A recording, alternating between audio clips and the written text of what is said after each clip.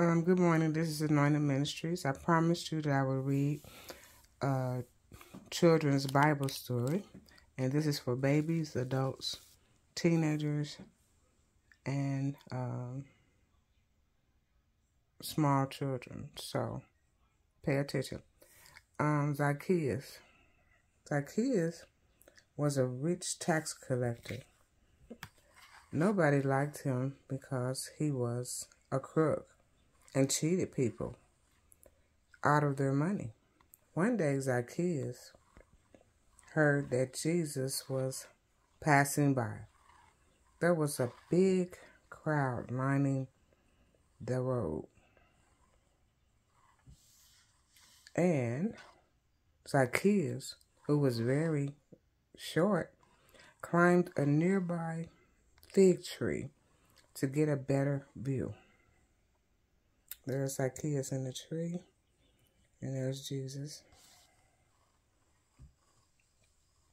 Soon, Jesus came along. As he passed beneath the tree, he looked up at Zacchaeus and said, hurry down. I want to rest at your house for a while. At this, the crowd began to grumble. It was wrong for Jesus to visit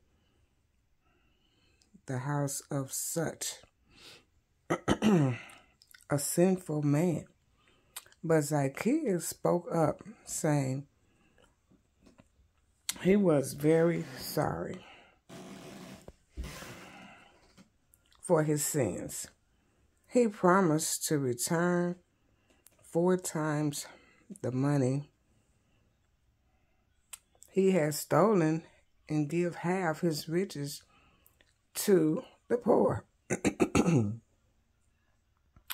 Jesus was pleased. He explained to the crowd that it was people like Zacchaeus that he had come to save. So, in the 10 Commandments, it says, you shall not steal. So, or cheat people or anything. So, Zacchaeus was stealing and everything. He knew it, but he felt bad about it. And he repented of his sin. And so, that's why Jesus said, well, there's people like this that I come to save. He have come to save those who are lost.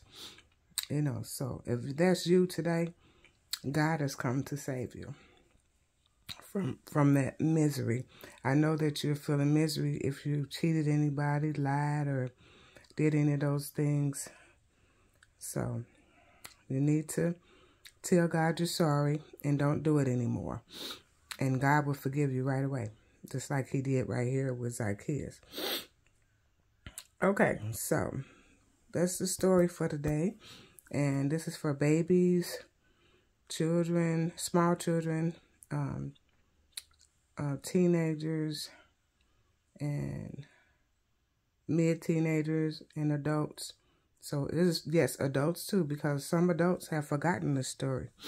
They heard it once before, but they've forgotten it. So this is a good way to, so draw a picture of Zacchaeus and Jesus and paint it. Today you're going to paint it. If you have any paint, today you're going to paint it instead of